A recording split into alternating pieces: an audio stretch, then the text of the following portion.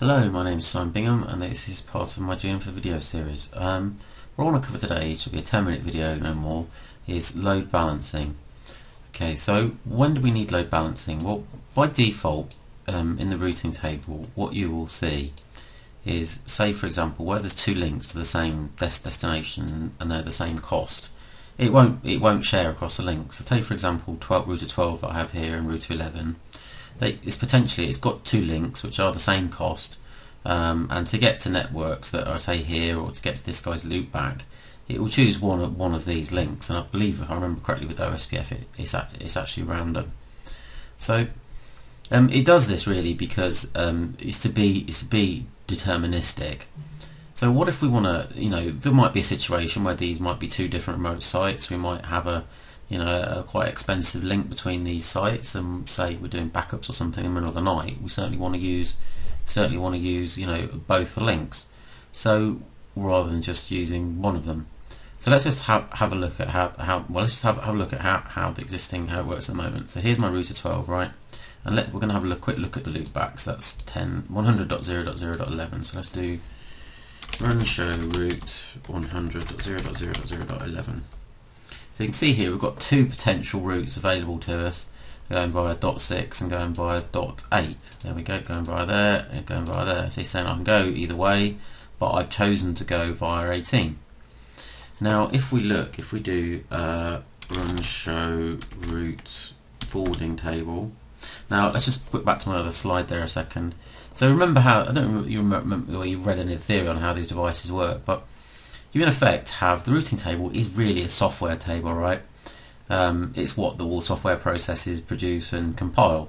It then creates a sort of version of that called the forwarding table, well, the software forwarding table, and then copies that forwarding table to hardware, to the PFE. So this is really, to be honest with you, this is your ASICs and your chips inside the box, which sitting in the ports, and they just get a packet and they don't think about it, right? They just look in the routing table and go, or forwarding table, and go, right, this is where I send it, bam, like that. So, but it's these guys that in effect this is the routing table which is used to make this table. So if we have a look at, and if you understand this, it helps you with some of the configuration, because the configuration is fairly simple, but it's just knowing where the different bits are. So if we have a quick look again at my route, so if we go show route forwarding table, destination 100.0.0.0, I think it was 11 I said. So have a quick look. 11, yes it was. So let's have a look. So at the moment in the forwarding table, it agrees with the routing table, right? It's saying, yeah, I agree, because the routing table has programmed this table up, right? And it's copied this information to here, and it's saying this is where we're gonna put this information, and the next hop, this is the next hop. So in order to tell this device to load balance, we have to do a couple of things, right? We have to write an export policy, and then we apply it under the routing options. This is what I always struggle to remember. This is where you put it. But if you kind of get it in your head here that you're telling it, okay, here's my routing options, here's my software bit, and then we're going to export and we're going to influence what it does to the hardware bit, if you like. So what we can do is we can write a policy. Now let's initially just tell it to do everything. So we'll load balance everything that's equal. So you do let's run right set. Call it load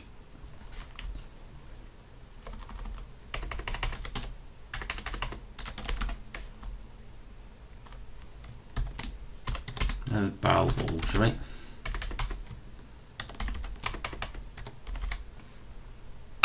Right, set. I like to put terms in because I think we just need of them. Set term, then, and it says load balance.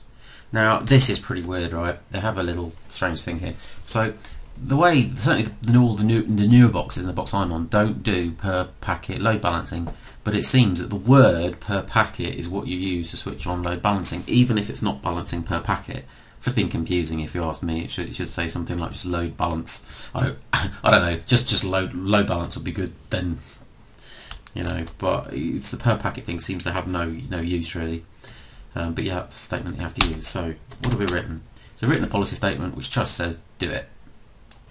Okay, so now let's go to our routing options, and what we want to do is say set, I think it's set export.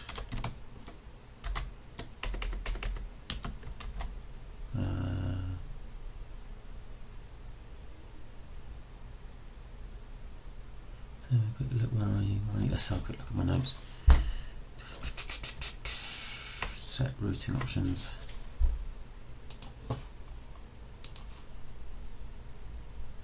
That is routing options. Forwarding table. Simon, right, okay. So it's forwarding table. I should know this off by heart by now. Set forwarding table. Oh, there we go. Export, load balance. Oh, that's it. So the config's really simple for this, but it's just one of the things of remembering where the bits are. I think it's very easy to discount how important this might be in an exam. You know, if I was writing an exam, I'd put this in and say, you know, load balance packet. All right, let's have a look then. So we'll commit this config. Let's have a quick look at our routing table again. So we still see the routing table looks the same, right? It's still got the same information in. It's got 2 destinations shown, but only one of them shown as active. It's slightly misleading in a way, but if we have a look at the forwarding table, God, I'm being lazy here. Right, we can see straight away here we've got 2 entries in now. So it's basically going to use a flow method to determine. Now let's talk about flows for a minute. Actually, that's what you. So it's gonna basically randomly what's called hash flows down here. So what it does is it actually let me tell you how this works. It's actually quite important to understand this. So it does a bit of maths basically based on the IP, on the port, sorry, the protocol, not the port, the IP address, the destination IP address, and the source IP address. Now that's quite important because actually the load balance per packet is usually quite bad news because you in effect jumble up the order of the packets, right? So if you have a server over here, you have another server over here, and let's say we're doing a backup, right? Now what the servers have to do inside the software and inside the TCP stacks, they have to make sure that the packets are in the right order usually, because obviously you're transferring some piece of information.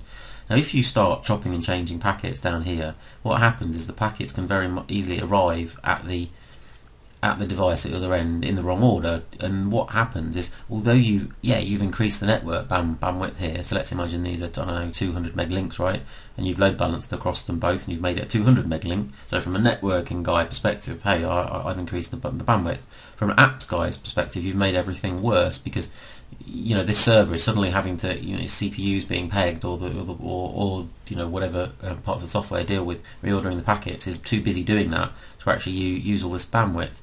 So that's why it is actually a good idea for a flow to use one link. So for example, you may have a server here, one destination, a different IP address here. It may randomly use a different link. Now it is random, so you could have 2 servers here and 1 server here, and you could send in traffic and they could hash, what's called hashing, to the same link. It's basically random. It does a sort of XOR function on some maths I'm not going to go into here. But if you had 100 servers here and you had 100 servers here, it's almost certain that it would be extremely random which link it was going down, which would be good news because it would balance it.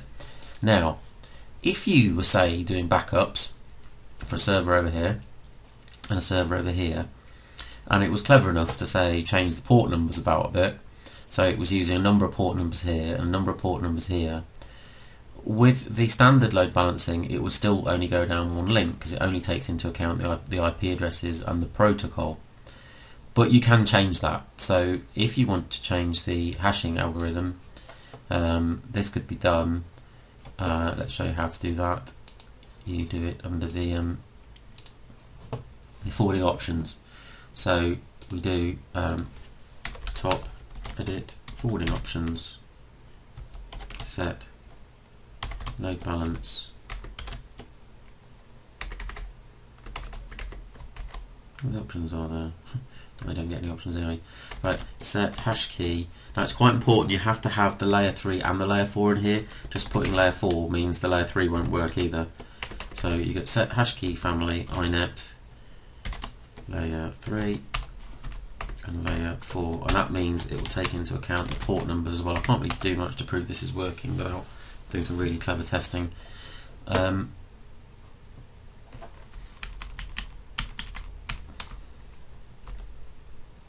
So we can see here that it's well, we still see it's still balancing across 2 ports, but it's not possible really to see very easily how that's going to do that. And then first one final thing, obviously I did all traffic, but it would be extremely easy to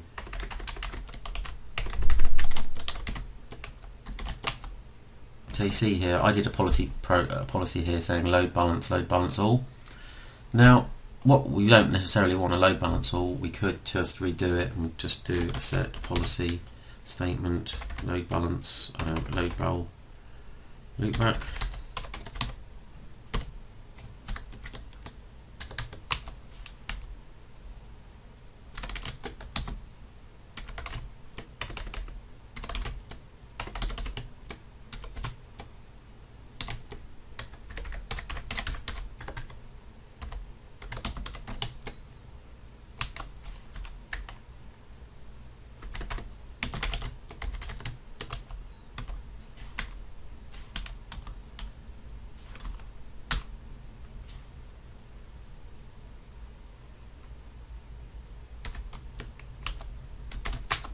So I've created another policy here, look, a completely different policy called load balance loopback. Now let's just have a look at some of the other networks here quick.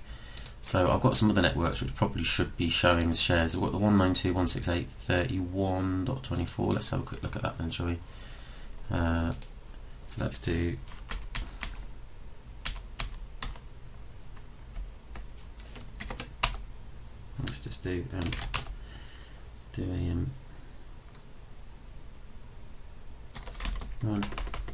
run show route forwarding options, forwarding table, destination. So unsurprisingly this is still being balanced right. 192.168. What did I say that was? I said that was 31.24. 31.24. And we'll see this is being balanced as well.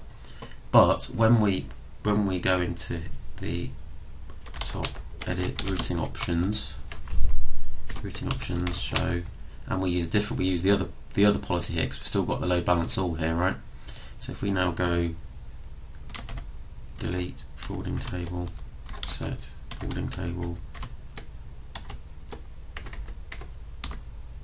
export load balance loopback R11, okay.